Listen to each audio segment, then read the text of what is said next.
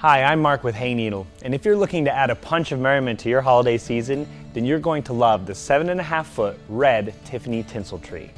The foliage is crafted from a flame-retardant mix of shimmering PVC and polyethylene material, which is designed to last and reflect light. Please note it's not UV protected, so it's intended for indoor use only. Once assembled and shaped, it comes densely packed with 822 tips that you can decorate as you wish. It comes pre-lit with 450 bulbs that will cast a joyful glow on your home.